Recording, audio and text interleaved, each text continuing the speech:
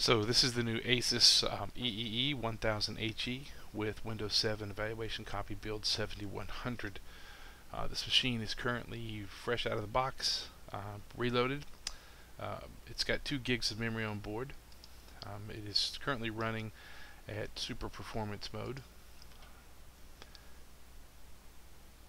As you can notice, it is the new Intel Atom CPU Nin 280 at 1.6.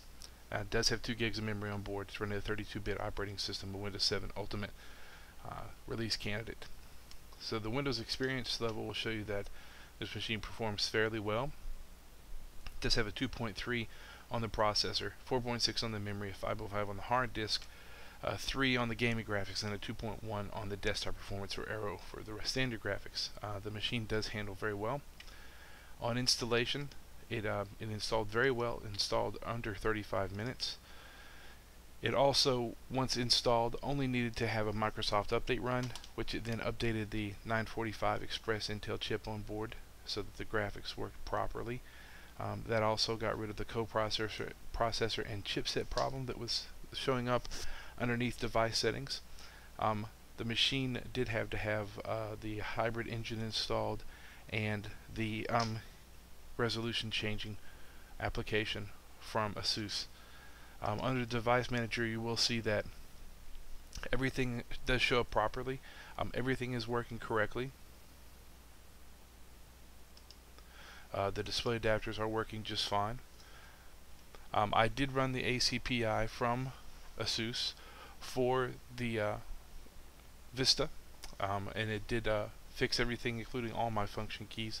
All function keys do work perfectly.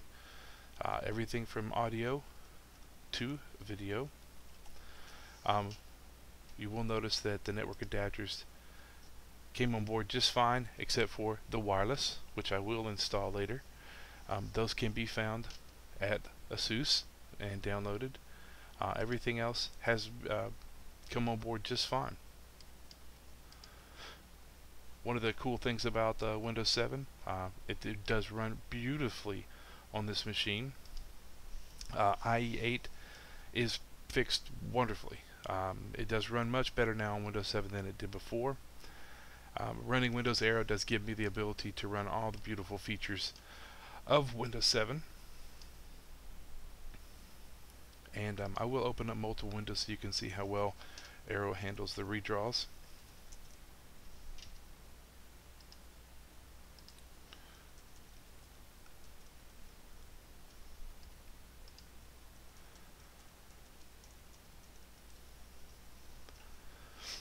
As you can tell, the machine does run really well.